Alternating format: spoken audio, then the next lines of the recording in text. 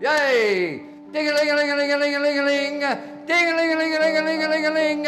All those people coming to see the tall man with the beard, follow me. We're going through this door. We're going hard right, hard left, hard right. Follow me, please. Here we go. Have your tickets ready, please. Tickets, please. Have your tickets ready, please. Tickets, please. Have your tickets ready, please. Tickets, please. Young people, thank heavens for young people. Very nice of you to be here. Lovely to have you. How are you? I hope you have a very pleasant evening. How are you tonight? I'm very well, thank you. Good of you to be here. Very nice. Hello, how are you? Very good of you to make it. Oh, some people just squeeze you into their lives, don't they? It's just before showtime and comedian Rod Quantock is playing the role of usher and ticket collector as people arrive for his latest show. Nobody's late tonight. How are you? Lovely to have young people. Oh, bless you, young people. A fixture of the Melbourne comedy scene for over 40 years, many of his fans have aged with him, and new faces are always welcomed to Rod's particular brand of activist comedy. Welcome, ladies and gentlemen, to Bugger the Polar Bears. This is serious. Now, it's obviously a show about climate change, and I think, you know, you're here because of that, and you're probably committed to dealing with the issue of anthropomorphically caused climate change. And I'm committed too, and you'd be proud of me because I actually don't use the microphone. Because I did what a lot of performers never do. I thought about things.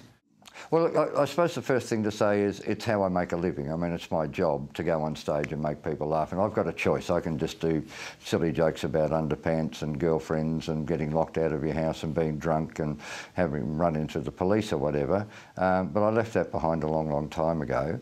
Not that it's a good thing or a bad thing, but I just stopped doing that biographical sort of business because my life became very boring and dull.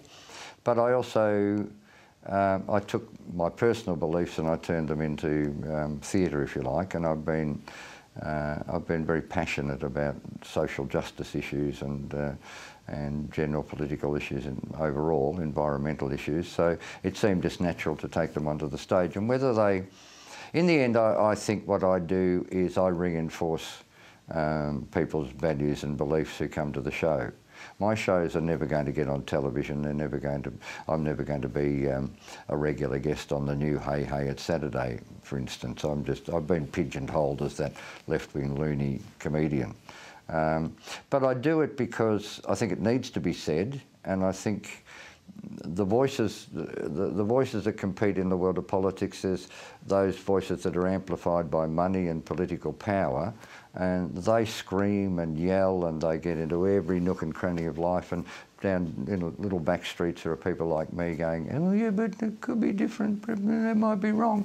And I think, you know, you just have to make that noise within the limits of the influence that you have. That's the doomsday scenario. Bushfires every year in Victoria. 2050 that could happen by, and as few as 10% of the current population of the world left alive by the end of the century.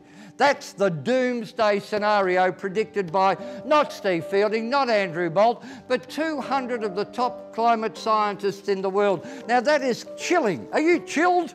I know it's fucking cold in here anyway, but are you chilled? Could you tell me what page that was on? Page 74 of the Sunday Herald Sun, the most important message that humanity has ever been sent, and they put it on page 70. It wasn't even in the Age that day. And you know what the headline was that day on the Sunday Herald Sun? Do you know what the headline was? It wasn't "We're all going to die unless we stop polluting the atmosphere." It was "Make Lou a legend now." Now, most people, you look at them over there, walking past Nando's and Subway and going up and down the street, and you tell them 1 degree and they don't think much about it. So we welcome you here today.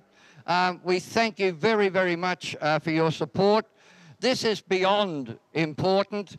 It's probably even beyond an emergency. It is now on the verge of a disaster, and those of you... Whether it's speaking at rallies or creating comedy routines out of events like the brutal treatment of protesters at the World Economic Forum, Rod has made a career out of standing up to be counted, which is why when he says climate change is the greatest issue humanity has ever faced, we should be listening. Don't comprehend it. And over the next 3 or 4 hours, I want to I want to introduce you to the subtleties and the science of climate change. We're going to discuss the physics, the chemistry, the biology, the paleontology, the meteorology, the climatology. We're going to discuss every aspect of climate change so that when you leave here this evening, my aim is that you will be apoplectic with fear.